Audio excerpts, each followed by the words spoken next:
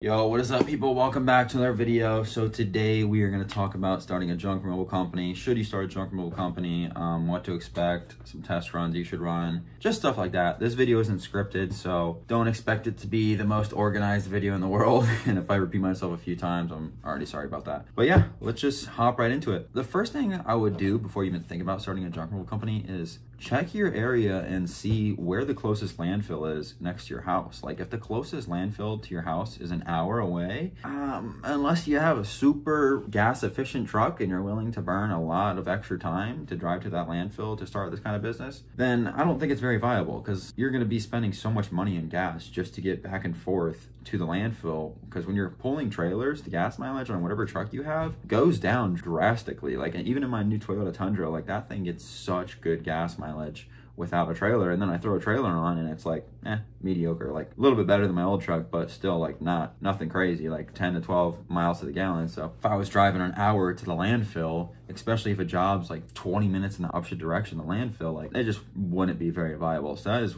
probably the first thing you're got to figure out, is where is closest landfill and what they're charging. Like if their rates are astronomical and junk removal companies are charging in your area $100 to remove a king size mattress, and the closest landfill to you is a $75 minimum to dump, then that's really not going to work out. So those two things I would figure out right off the rip is, where's the closest landfill? What are their prices looking like? Are you able to even dump there? Is your city even going to allow you to start doing a trash removal business? All this stuff. You just got to see if you're even able to start a junk removal in your city before you even think about getting started. So once you figure that all out, you found a landfill, your city allows you to start a junk removal company, the prices are reasonable at your landfill where you're still going to be able to be profitable. The next thing you got to figure out is how you're going to start. So if you're one of those people that has a 9 to 5, or you have a full-time job, you're working 40 hours a week, because that's mainly what I'm making this video for. If you're like some 17-year-old kid that works at Chick-fil-A 15 hours a week and you have a few $1,000s saved up,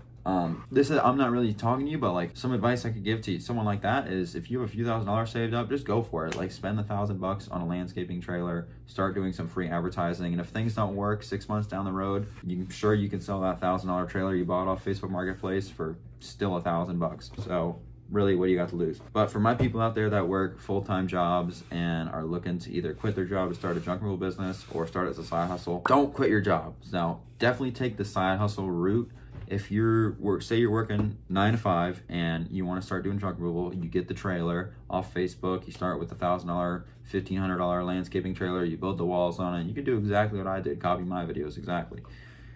And you start doing your free marketing, you're advertising on Facebook, you're advertising on the Nextdoor app, you're advertising on Craigslist for $5 a day, and your phone starts ringing. You're gonna have to schedule the jobs either before work at like 6 in the morning to give yourself enough time to do the job and still get to work, or after work from like 6 o'clock to 7 o'clock when the sun's barely still up. So that is something you're gonna ask yourself. Do you have enough time around your real job to actually do junk removal? And are you willing to sacrifice your free time when you're usually relaxing or sleeping off work to start building this side hustle, this junk removal side hustle, into a full-time business? If all that checks out, you found the landfill, you're allowed to start the business, you're willing to sacrifice your free time outside of your work to build this side hustle into a full-time business, the next thing I would ask yourself is, are you physically and mentally capable of taking on this business model? Because physically, you guys have seen me do some gnarly jobs, like wheelbarrow roofing shingle, concrete roofing shingles from the side of someone's house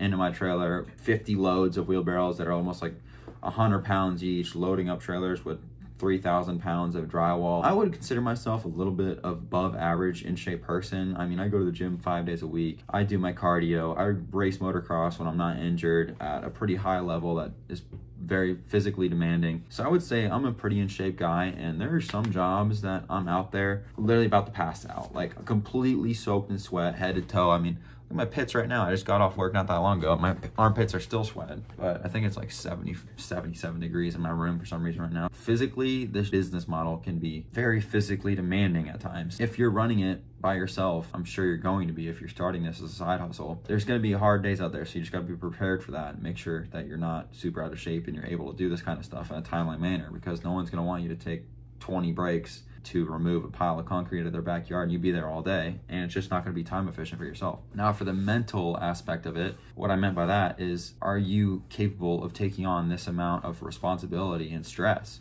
Because running a junk removal business can be super stressful at times because there's so much responsibility, especially when you get to the point to where you're quitting your full-time job because your junk removal side hustle is making you more money than your actual job, and you go full steam ahead, you hire a marketing team, you have all these expenses now, you're paying for local ads, you're paying for Google ads, commercial insurance, all that stuff, and you have all this overhead, and say you have a few bad weeks and your phone's not ringing, that could be stressful. Trust me, I'm telling you firsthand. I've dealt with that. That is super stressful. It'll keep you up at night. So that is another thing you're gonna ask yourself is, are you mentally capable of taking on that amount of responsibility and stress? And the last thing I would check out before you think just hopping right into this is look in your area and see how many other junk removal companies there are. Because if you do a quick Google search, junk removal near me, and 20 junk removal companies come up that are not even 10 miles from your house, then it might not be the best place to try to start a junk removal company. Maybe try something else like moving or pressure washing before you try to jump into the most saturated business in your area. So to answer your question, should you start a junk removal company?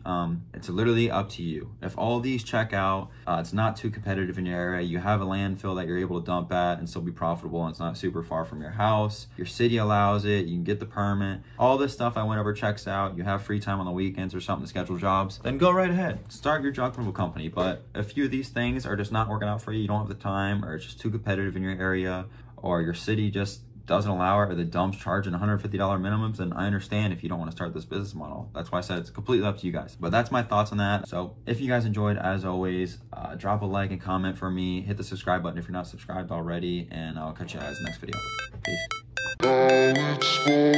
Peace.